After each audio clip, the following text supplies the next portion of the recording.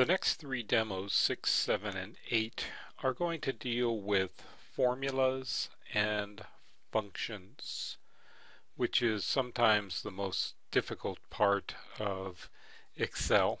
So we're looking at this table now, and I'm interested in what are the totals for each of my students. And there are several ways of doing that. And we'll look at these ways side by side here.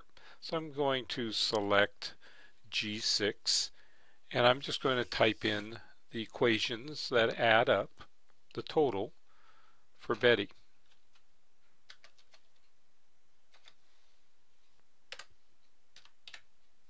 So here is a simple way, the same way you would probably do it if you had a calculator with you. Just put in the numbers, adding them up, hit the enter key, and you have your solution. Now another way of doing it, instead of just using the raw numbers that are in the cell, is doing it by what is referred to as cell reference. So instead of using the numbers that are in the cell, I'm going to use the cell name. B6 plus C6.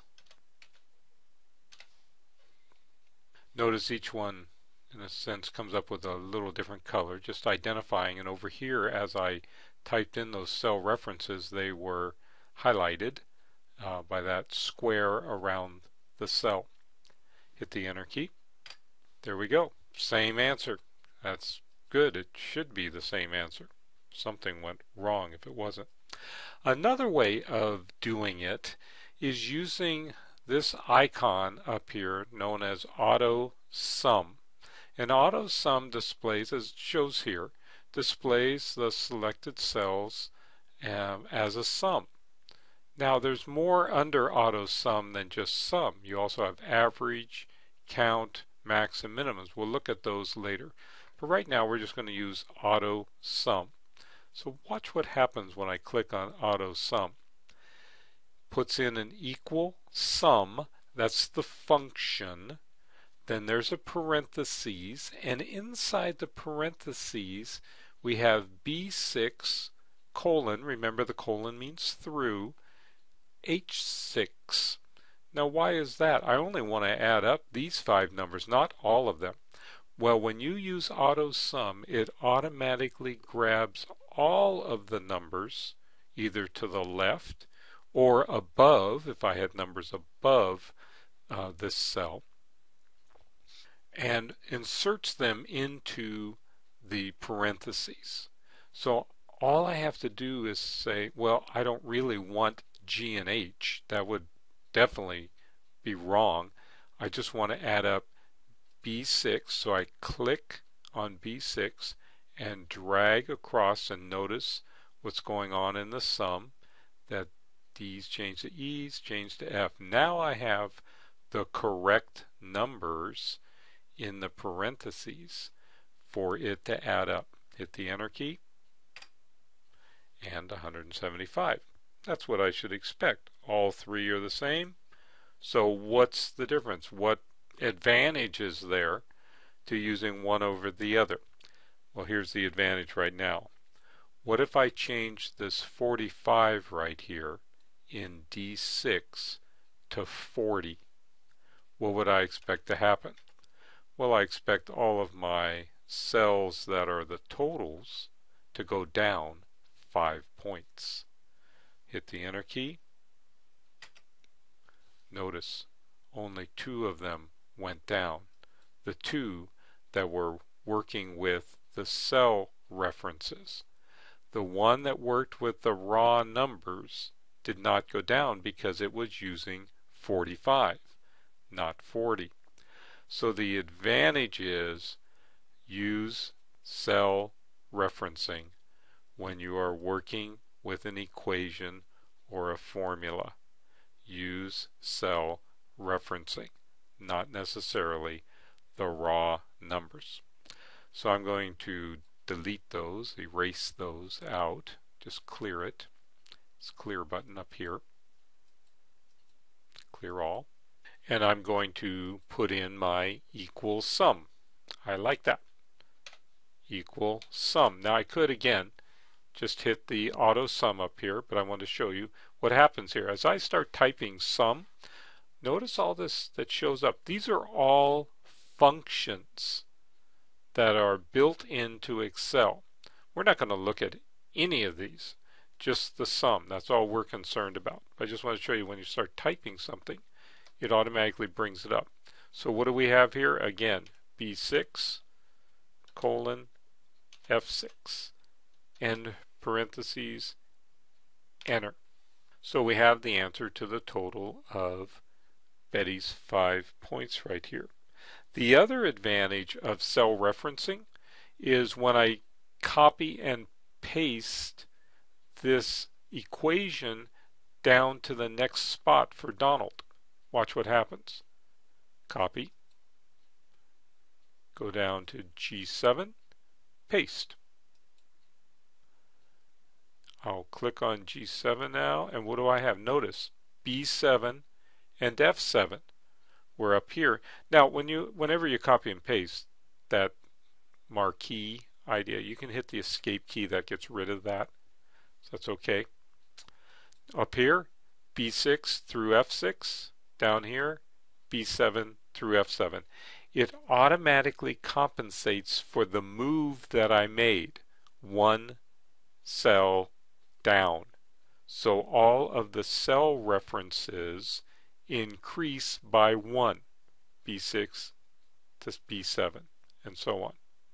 Now if I had a whole huge class of 40 people, then I wouldn't want to do this copy and paste thing. Well, here's the other advantage, the nice thing about using the pull down handle here. This handle, fill handle, when I click and drag, not only does it work for filling series, it also works for copying cells. So I just release, go here to my options, note it says copying cells, exactly what I want. Click somewhere else, and now notice as we move down, looking at the formula bar, 6s, 7s, 8s, 9s, 10s, and 11s. The totals are there as I would want them to be. Now let's create some information underneath this that looks at these numbers in a different way. First off, we'll look at what were the possible points. Notice that the format of the text stays as it was above. So we've kind of following the pattern here. Even though when I type it, it's not until I hit the enter key. Maximum and minimum. Now that I have those four in there, I want to change them a little bit. We're going to align them to the right. So they're over there. Going to put in the values for the possible points now. Using my arrow keys, I can move to the right. The average again comes out of the AutoSum. Remember I showed you that a little earlier in this pull down. There's an average function. I just use it. Say average.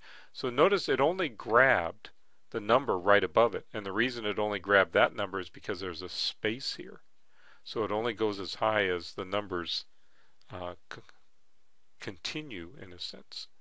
So, but I don't want that number. I want these numbers. What's the average on this first assignment? So once again, I click and drag down from B6 through B11, right there, hit the enter key, and I have my answer. Maximum, same thing.